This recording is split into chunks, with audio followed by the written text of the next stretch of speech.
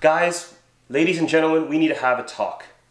I've seen a lot of people lately use this one particular rig that I just cannot approve of. This is one of the jankiest rigs I've ever seen, and I see so many people using it. I don't want to offend anyone out there who is using this rig, but I want to offer you guys a different solution. Hey! The rig I'm talking about is this metal rig from Walmart, or from whatever tackle shop you guys get them from. It's an all metal rig with clips to hold on the hooks and steel leaders as the main line. There's no reason why I need to be using a metal leadered rig.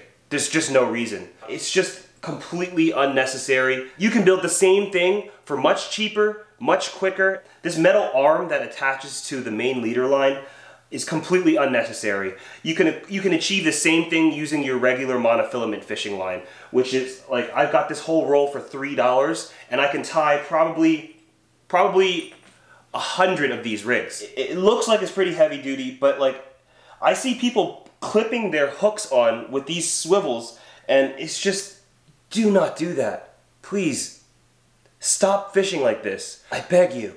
So I think that this rig in general looks very unnatural. That's why I don't like it. It's unnatural, and the way that the hooks are held on, it's unreliable. But I do truly feel you can do the same rig using monofilament line, and that's exactly what I want to show you today. And when you tie it the way I'm telling you to tie it, it'll be a much more natural presentation, and it's better for landing fish as well. So let's get to the build. First things first, we're going to need some kind of monofilament or fluorocarbon line. That's going to be your main line right there. I'm using 20-pound line right here. Next, we're going to use hooks. We're going to need some hooks. I'm using size 2/0 right here. And these are bait holder hooks. You see these barbs? That's so the baits will stay on and not slide off the shank of the hook very easily. We're going to need a swivel because this keeps your line from tangling up. When you're fishing in moving water, your rig will be spinning around, and you don't want your line to get tangled. That's what this helps prevent. And a sinker. I typically like to use pyramid sinkers with this rig, but it really depends on where you're fishing. If you were fishing in a place with rocky bottom, I would use more of a bank sinker like that, or an inline sinker like that. But I'm going to demonstrate with this pyramid. The final thing that I like to add are colorful beads to attract the fish. These are made of glass, but there's all sorts of plastic ones you can use as well for way cheaper. Different sizes, different colors.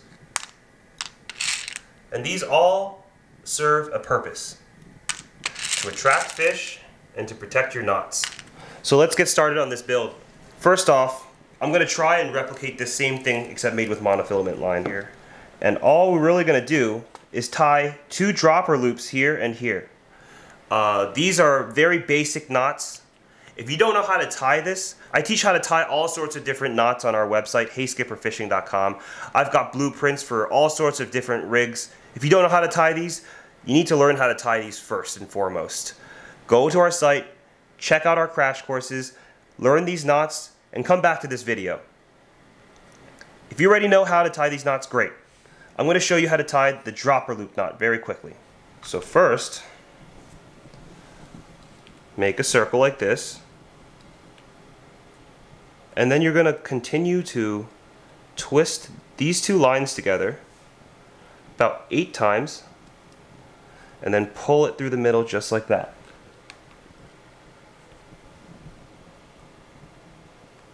And look at how they stack, just like that. See how perfectly? Now we're going to lick it and gently pull to tighten. Now it's fully tightened. So we've got the first dropper loop. Now we're going to do one more dropper loop right here. And you can make these loops as long as you want or as short as you want. If you want them longer, make the circle bigger. If you want them shorter, make the circle smaller. Just like that. I want them about 2 to 3 inches long. Not too long, not too short.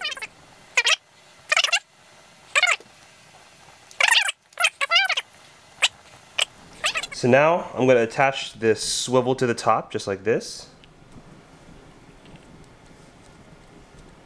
And I'm using the improved clinch knot here.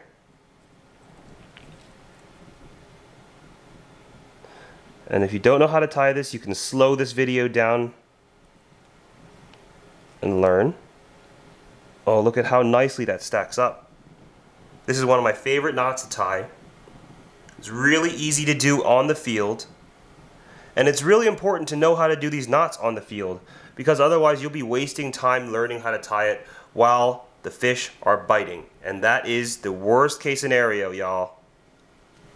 And then now here's the bottom of the rig. We're just going to tie a surgeon's knot right here.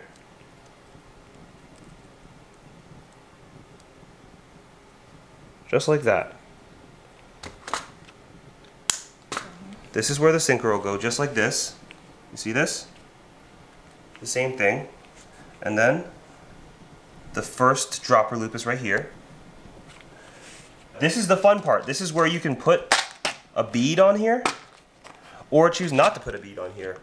I'm gonna put on a colorful, little colorful red one right here. Just like that. Pinch it and push it through, just like that. And then put the hook right through and pull. And there we have it. There's our first hook. Now our second one, let's do a red and yellow one like this. Yeah?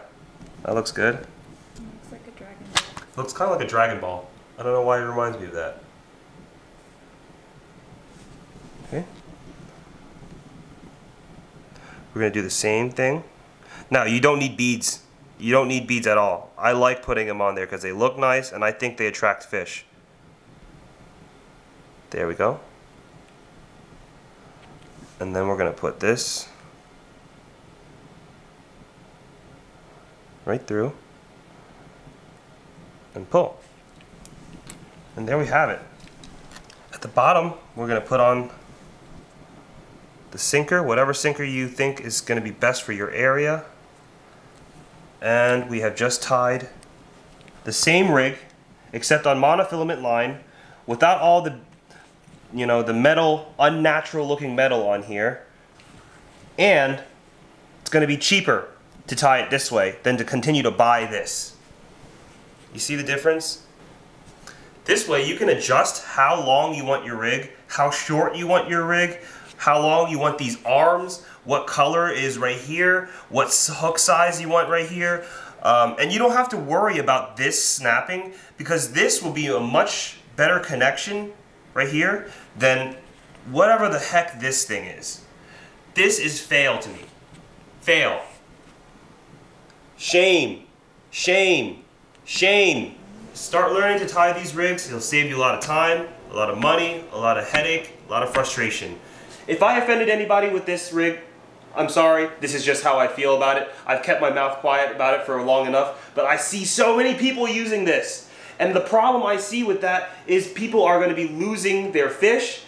People are going to be giving fish piercings. People are going to be leaving hooks in fish's mouth. People are going to be leaving gear like this in the bottom of the ocean, and that's just not something I don't want to see. For those people who still think they should use this, comment below and let me know why are you all using this? What benefit do you see in using this, minus the fact that you don't have to tie your own rig? I might be missing something. I could be completely wrong here, but in my opinion, I think this is a way better rig to use than this. And if I'm wrong, tell me what's up. Comment below. Otherwise, if anyone decides to tie this up, send us a message. Let us know how it worked out for you. If you have any questions, we are here to help. Some bait that goes perfectly with this rig is our bait right here, Squidy bits. This is an entire bottom half of a squid. These are the jigging tentacles. Now the tentacles will go great on the bottom of these hooks right here because they'll naturally float through the water, looking and smelling like something naturally in the water. It's great because you don't have to freeze it. It's great in the refrigerator. It's great bait. Our job here at Hey Skipper is to help as many people get on fish as possible. We just want you guys to get out and get fishing. We have the blueprints for this rig as well as many other rigs on our website, heyskipperfishing.com. In fact, we've got a whole library full of ebooks and crash courses to teach you guys exactly how we do our fishing. Learn how to tie knots, learn how to tie different rigs, learn how to read the surf, all sorts of different knowledge on our website, HeySkipperFishing.com. And I encourage you to go on there and learn as much as possible before you go out and fish. Here at Hey Skipper, we want to make it easy for people to learn how to fish. And I'm glad we could have this talk. I can finally get this off my chest. Thank you guys for watching. I hope you learned something. Have a great one, and I'll see you next week.